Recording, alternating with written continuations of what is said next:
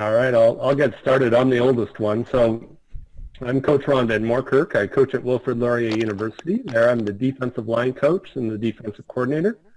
And I also teach full-time at a high school in Kitchener called Eastwood Collegiate, home of the Rebels. Awesome. DA, you want to go next? Sure.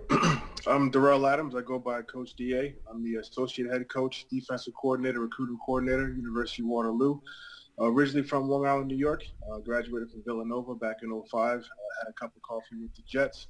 And it was the Ticats that brought me to Canada, and I've been here ever since, 13 years strong. Don't plan on going back anytime soon, especially with that knucklehead in office right now. So happy to be here. Awesome. Coach Cannon? Yeah, Anthony Cannon, from, born in the States, from Atlanta, Georgia. Went to Tulane University, 4 years there. Was drafted by the Detroit Lions in 2006. Played 3 years for the Lions, then found my way to the Toronto Argos in 2011. Played 1 season for the Argos, and ever since then I've been coaching football and developing football. Had a chance to coach, my first opportunity to coach at the CIS level at Laurier, and then from there I went to U of T, and now I'm currently the player development director at Matrix Football Academy. Awesome. So I was super excited to get these 3 guys on. I was actually playing when Coach Cannon was coaching at Laurier, and I've spent a lot of time with Ron, and seeing the work that Coach DA's done at Waterloo has been awesome. So we got a bunch of really good questions. I'm just going to kind of roll into it and we'll get going. Everyone talks, especially in the Canadian game, and D-linemen are always talking about pass rush. For you as a coach, what are kind of the 3 things or your biggest priorities when you're looking at a pass rusher? What do you think the 3 things are that help, guys be successful the most? Coach Cannon, do you want to take that one to start? Yeah, so I say the 3 things I'm looking for in a pass rusher. First thing I'm looking for is their get off. Are they able to change the line of scrimmage and reestablish a new line of scrimmage?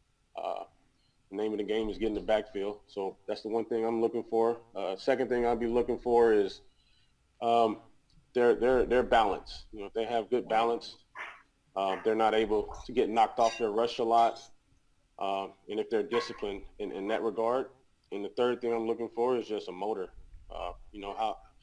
How bad does that rusher want it? Is he chasing down the play from the backside?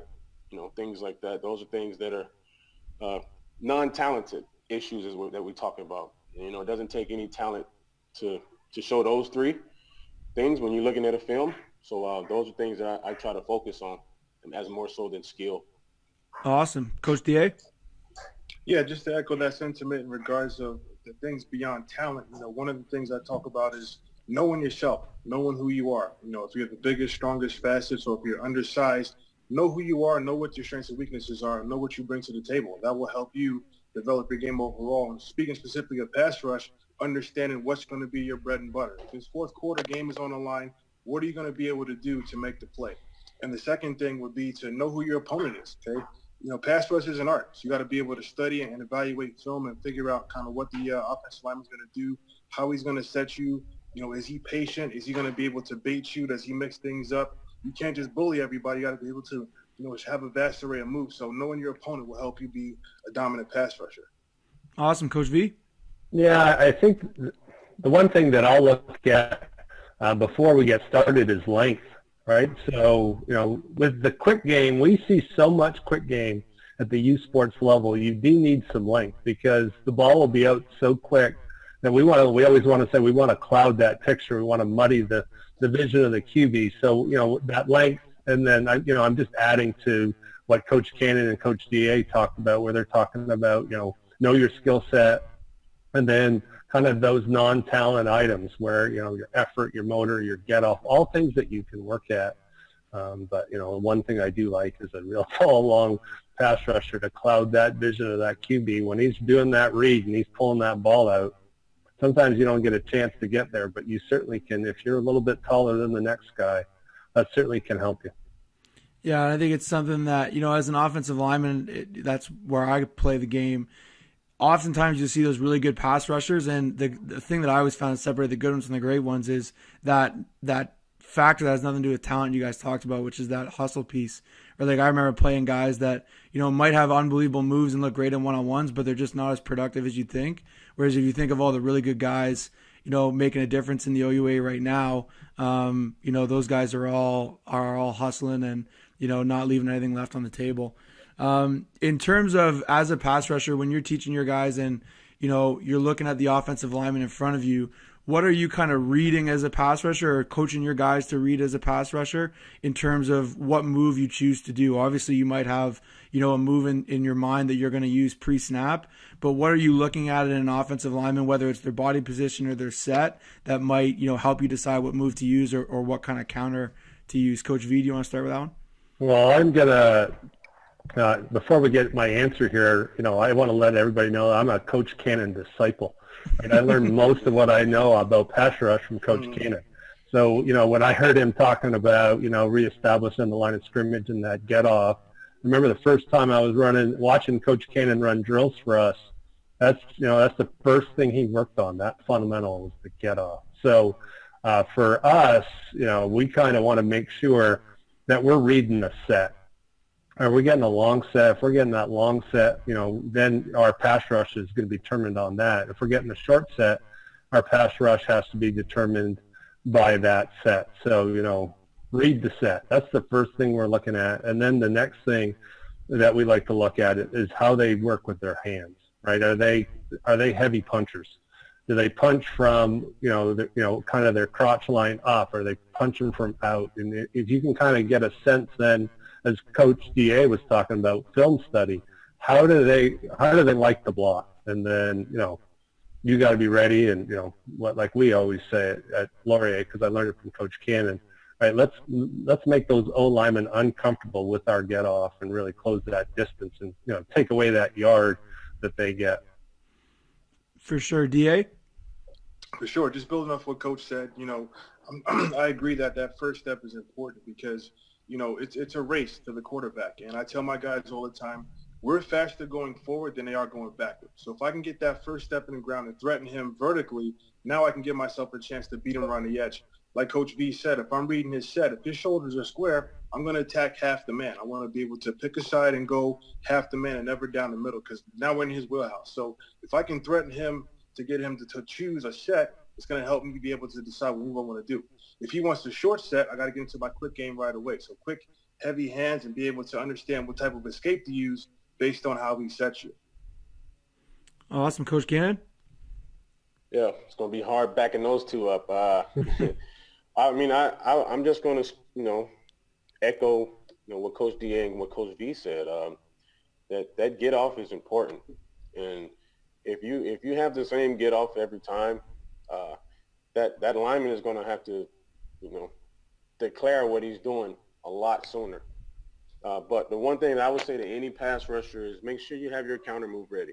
Because, guys, the O-linemen, as you know, O-linemen, they have skill as well and they have technique. So, it's not a crime that I always was taught at, especially by Rob Marinelli in Detroit. He's in Dallas now. I don't really know if he's still in Dallas. They've had a little shaking up of the staff there. But one thing he would always teach the guys is, it's not a crime to get blocked. It's a crime to stay blocked, right? So they may block your first move, but you better make sure you have a counter move ready. And that's really when you win. A lot of pass rushes are won off that counter. So that would be one thing that I would say. You want to make sure you have your counter ready to go. Yeah, and that's one thing, again, as an offensive lineman, when I think back to the good pass rushers I played against, you'd feel like you were barely done beating their first move and they're already into their counter, right? Like you never really felt like you had them blocked. They're, recognizing the set like you guys talked about and getting into that second or third move. The next question is a little more run game focused, and I know it's something that we see a lot in our league, but if you're coaching a D lineman or really any edge player, and they're getting a kick out block from either a pulling guard or a fullback. So not a base block from the tackle, but the tackle's blocking down and you're getting the puller on counter or, maybe a fullback on split zone. How do you guys kind of teach, your defensive ends to play that in terms of, what responsibility do they have, but also like what technique are they using to kind of protect themselves in that situation. Da, you want to take that one first? Yeah, sure. So let's talk about the fullback first, because there's a mentality that I have with my guys, and I say this. Never, ever in the history of football will a receiver, fullback, or tight end block a defensive end. It's not going to happen. That's the mentality you take from day one. You are not getting blocked by a fullback, tight end, wide receiver. So get that on your head right now. In terms of pulling O-linemen, okay, we'll do 3 different things to take on the pullers. The first one we'll do is we'll play a hammer technique where the defensive end is going to square up with the offensive lineman, hit him thick on the upfield shoulder, and keep his outside arm free. The point of that is to make sure that the ball's being funneled inside to the backers inserting their gap. The next thing we'll do is we'll play a spill technique, and now the DN will take his wrong shoulder. He'll hit the O-lineman thin on the inside half and score up inside to make the ball bounce outside to the backer scraping over top. And he'll play the inside gap if the run stays inside. And the last thing we'll do is just we'll cut him, just to make a pile in the backfield. The old saying, penetration kills the run. If they're trying to pull and add extra gaps to the point of attack, we're just going to cut the offensive line, make them tired of getting up off the ground, and stop the run in the backfield before it gets started. Coach Ken, anything to add there? Those are all 3 great points. Those are pretty much the 3 things that you can do. I've, myself being an edge, rushing off the edge, I've done all 3. Just to add to it, a lot of those techniques are based upon the call for the defense at that time. There's sometimes you're in a situation where, knowing the coverage and knowing where your extra defender is or the free hitter is going to determine how that block is taken on sometimes. So once again, we're talking about the mental part of the game now, right? And so all of that goes together when it comes to taking on a block and stopping the run. Because it takes, 12 hats to stop the run, and you're just one piece of it. So and one more coaching point I would say is, let's say you are spilling or you're wrong or you're hammering. You're not giving yourself up you're going to go make a play. So if I'm going to go spill the ball, if I'm spilling the blocker, I'm spilling the blocker to go make a play. All right? So don't ever think that you're just spilling to be a sacrificial lamb. We're all going to go get that ball carrier. For sure. Coach V? Yeah, all that fantastic stuff. I think, Coach Cannon, talked about it, that it's related to how you're going to play scheme-wise. So if we have an overhang player in the boundary, let's say if we have a guard pulling into the boundary, we'll probably want to make sure that we spill it. If we don't have an overhang player in the boundary, we'll probably post it up, and we want to make sure that that gets funneled. It'll also too depend on the tailback. So we're playing a real big, lanky tailback like the kid at Carleton. He's probably, 6'2", 6'3", 220 pounds. We don't want him north-south. We want him east-west. So we'll spill all the counters, right? And then we'll track him with speed. So there are lots of things that will factor in. And if we have a guy that comes across the formation and loves to cut, I don't love my guys just squaring that up and posting it. I always want those guys to wrong shoulder it so that they can protect themselves. So, that's the other component that you got to think about, how they're going to be blocked. And, I think Coach DA talked about it best. Nothing's worse when you see, a DN getting blocked by the slot receiver. I always say, hey, we need a new defensive end. I know that's right. That's going to happen. We got a new defensive end. If you're going to let that happen, right, we need new defensive end. And, you're going to, is it the fullback? Is it both? And I think the one thing I want to add, if we get both guard and tackle, we want to teach our guys to make sure that we don't want to go 1-for-1 there. We want to go 1-for-2.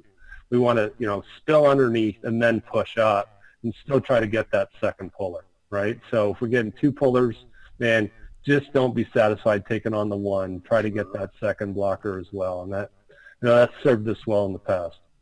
For sure. I remember, Coach V put me onto a good podcast with Don Brown. And he was talking about that. I don't believe any of my guys should ever lose a one-on-one in any situation. So why we get a puller? Now I'm just going to tell him, you just go inside of that and take that one-on-one. I think that's huge. And there's so many people now running like the split zone and the counter F stuff. I think Western runs a ton of it, and it's super common, I think, on both sides of the border. So, that's important for guys to kind of have in their toolbox. Kind of a recruiting question or philosophy question here. In terms of 1-tech, 3-tech, what's kind of like the difference for you guys in terms of what you're looking for, in those players, and is there kind of a big difference in your scheme, or are they, more similar than maybe different in that case? Coach V, do you want to take that one first? Yeah, sure. You know what? Like, they've tended to be different, but I don't purposely want them to be different. Like, we like to play multiple fronts, and really, if you just have a 1-tech that you're afraid to put into the B gap on the one-on-one pass rush, that kind of limits what you can do. So, we don't really set out to say, man, we just want this one person to play 1-tech. We want athletic kids who can run, right? So that I have the flexibility that if I want, I can, play a double B gap or double B technique with my 2 defensive tackles, and I don't have to worry about it. And then I don't really have to worry about subbing them out in, pass rush situations. The one great thing about football, and that's the one thing I loved about coaching high school football and football in general, it takes all types, right? It's, so sometimes, you got a kid that probably, is best suited to play 1-tech, but, I'm not purposely, when I'm out recruiting, saying, oh, that guy's a 1-tech. I'm just looking for the best football players that do the things that we want them to do the best. But sometimes they just end up being the 1-tech. But we just like that flexibility. For sure, Coach Ken, anything to add there? I would say whether you're playing 1 or 3, your mentality is going to be a little different. If you're at that nose, you're at that 1 technique, you got to expect a double team.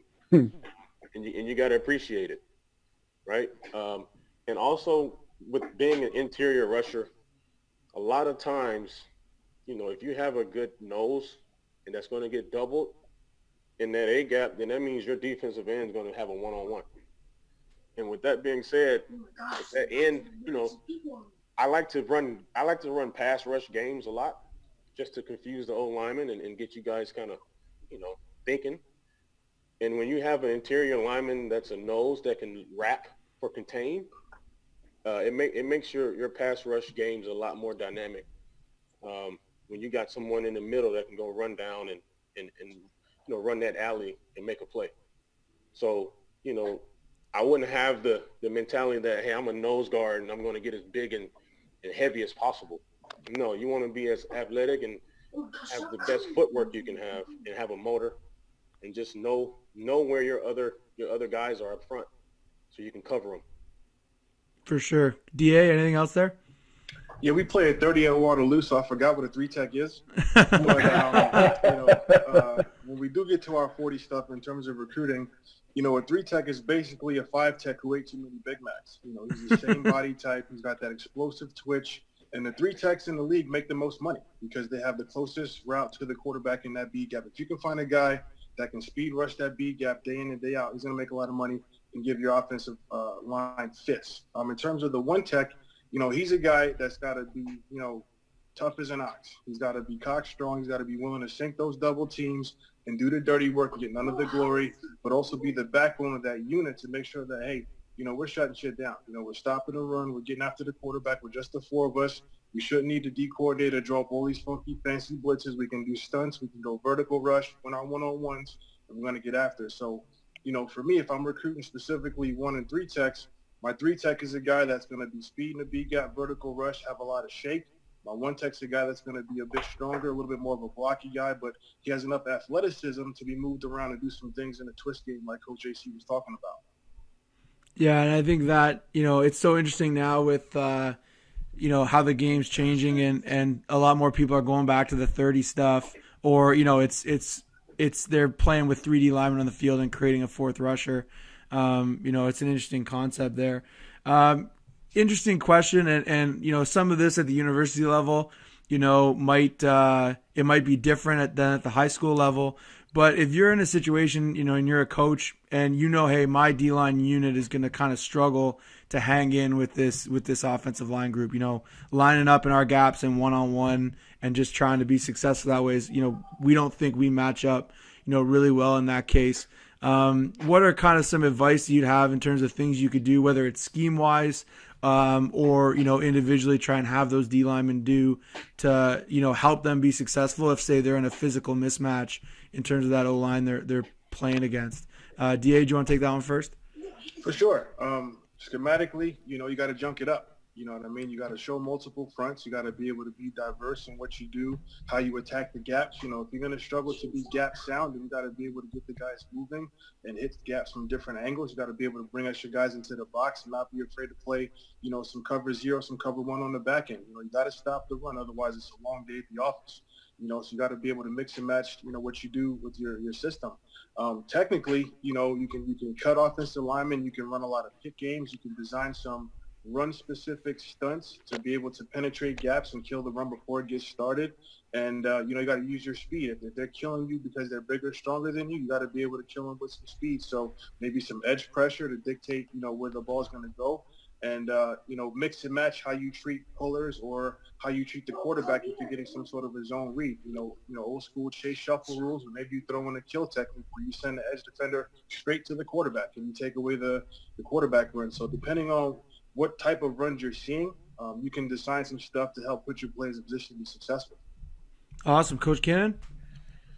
Those are all good points. When it comes to scheme, when you feel like you're outmatched from a defensive line standpoint, you're going to have to rely on your teammates. Everybody's going to have to just do their job. But from my experience, movement is the best way to, get, to take the disadvantage away from the O-line is you start moving, because those guys don't like that.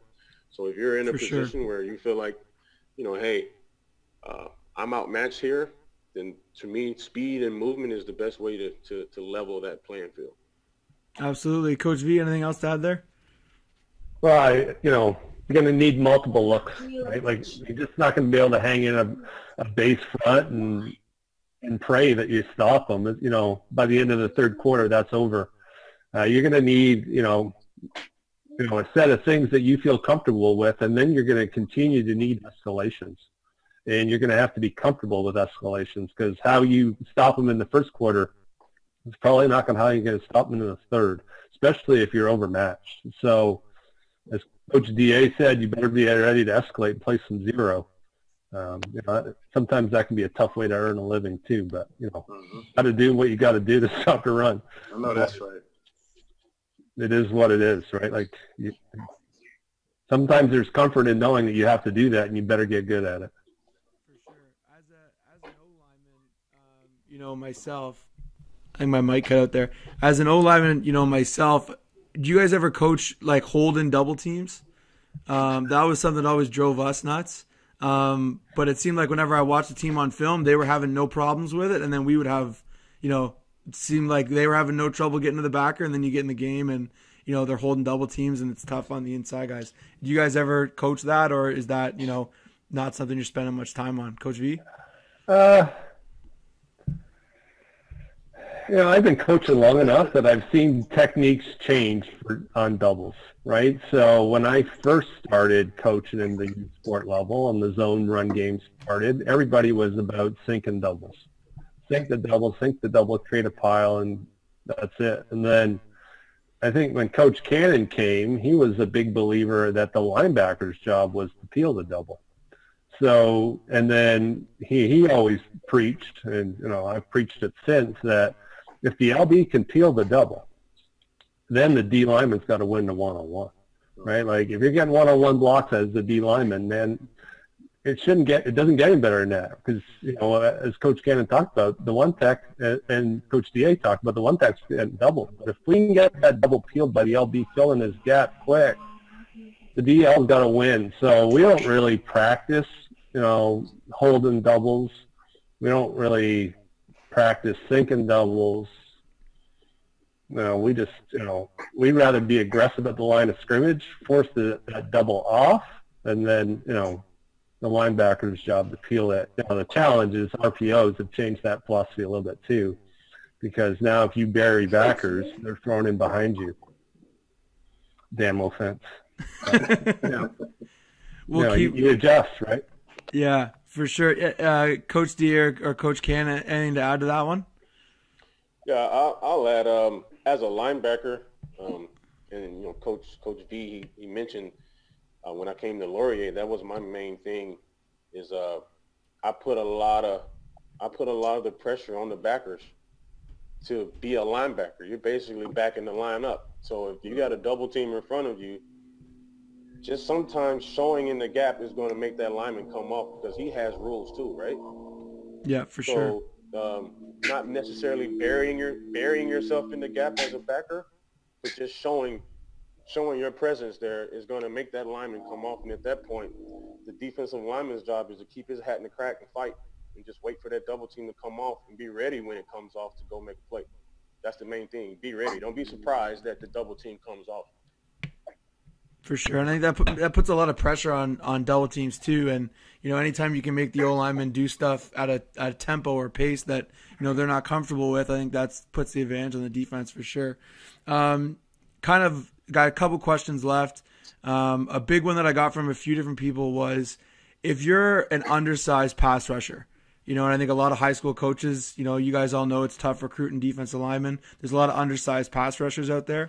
Specifically for them, what would be your one biggest piece of advice? I know there's probably a lot of stuff you can talk about, but what would be your biggest piece of advice? If you're an undersized guy, what's your best way to, still be effective as a pass rusher? Coach Cannon, you want to take that one first? I'm going to start off by saying, Kwaku Boateng. I had the joy to coach Kwaku as a rookie or as a freshman at Laurier, and he was about 205 pounds soaking wet. Became one of the best pass rushers on the team that year, and it was because of his motor. If Coach Da, you said it earlier, you got to know yourself. You got to know, hey, I'm undersized, so I got to bring something else to the table. So work on what you're good at and continue to develop that. So if you're undersized, speed and quickness is going to be your friend. 100%. Absolutely. DA, anything to add to that one? Yep, for sure. Don't let undersized be a crutch. It can be a tool that helps you be successful, because if you can play with good pad level and leverage, you can get underneath blockers in the run game. You can sink high violent rips under any offensive lineman, and you can have so many counters off your rip. You should know what you can reduce the striking surface because of how low you are to the ground physically, and you can really give offensive linemen trouble because of your size.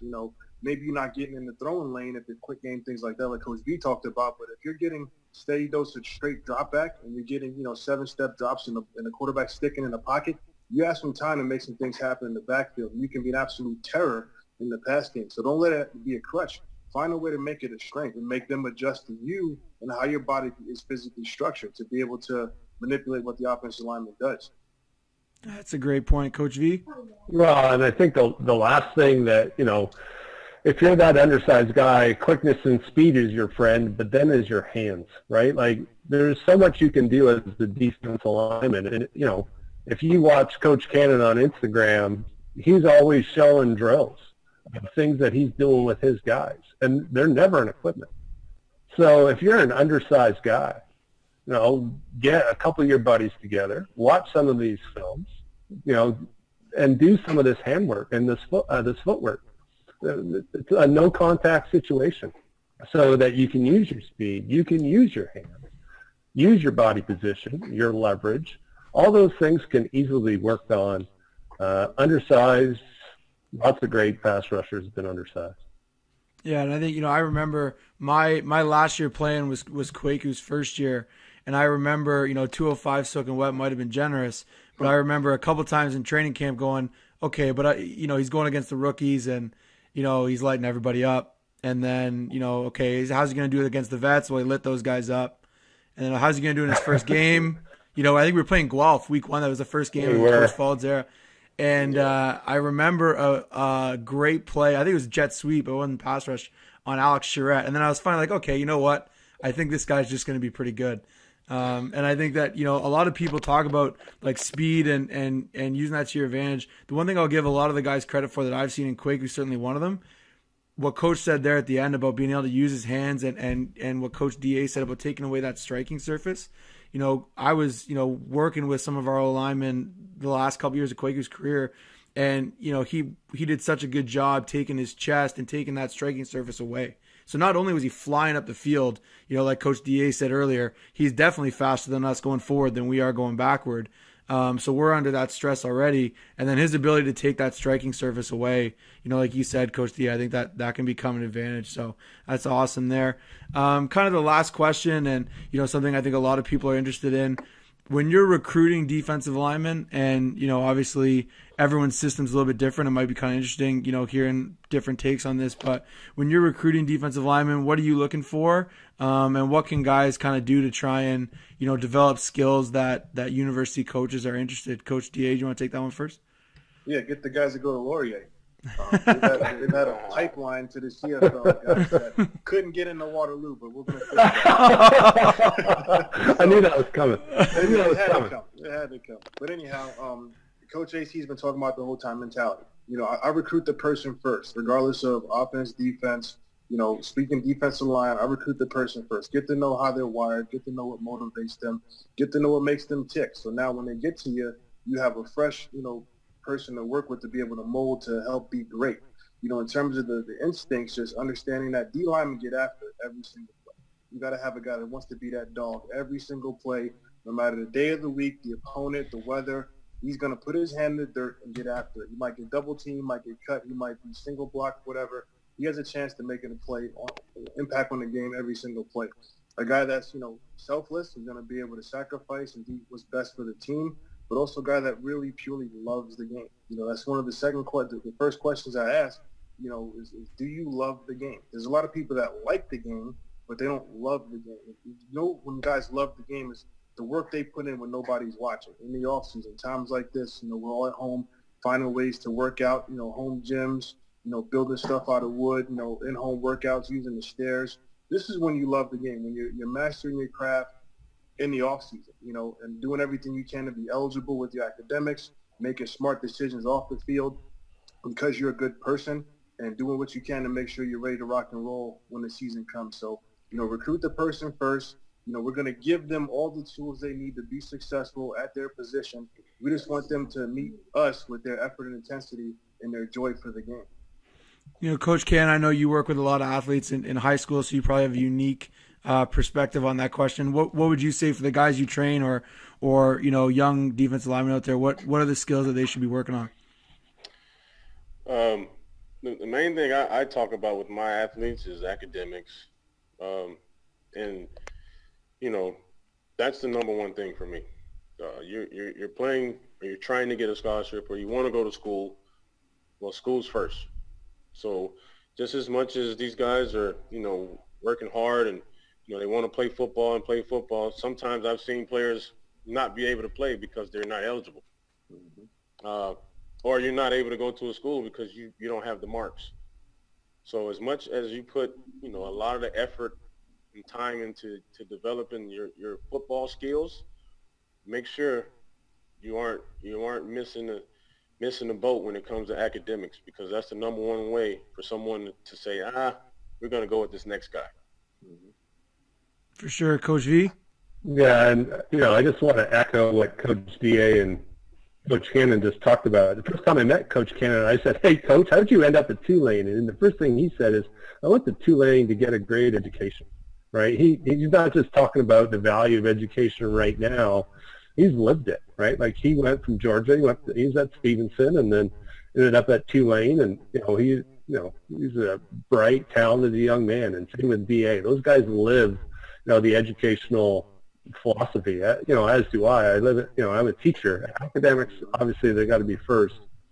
And then, one thing I want to often tell recruits too is just because you're not a D lineman now doesn't mean you can't be a D lineman. So one of the best D linemen I've ever had was Justin Phillips, a kid out of Ottawa. who ended up playing in Calgary for a long time, ended up going in the first round in 2006. He was a free safety. I recruited him as a free safety.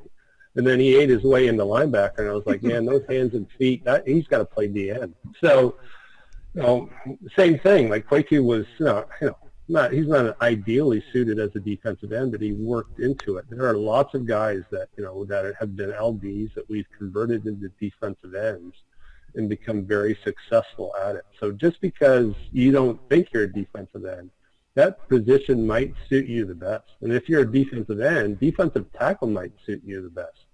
So I always tell the recruits, don't be afraid that you move up one position. So if you're an LD, you might become a DN. If you're a DN, you might become a D tackle, right? It allows you the benefit that you have of speed and athleticism and just sort of stepping it up one particular level. And as you say, Jackson, and DA says, if you're a great B-gap rusher, you're one big body closer to the quarterback. So we're looking for players that DA said, great character guys, as Coach Cannon says, want to do well in school, take care of their academics, and then, want to develop to be real good football players. And, that isn't just, I'm going to work hard in practice. There's just a lot more involved than that. Yeah, and I think that's one thing, knowing you guys and seeing some of the athletes you've worked with in the past, I think that the love of the craft becomes so important because in high school, and it's the same with O-linemen all the time, you can basically do one thing right as an O-lineman in high school if you're a 6'3", 6'4" kid, and, your high school career go pretty well. If you're a defensive end who's got some physical ability, it's probably the same. And one of the things I always give Kwaku credit for is, man, that guy was learning from the moment he got here to the moment he left.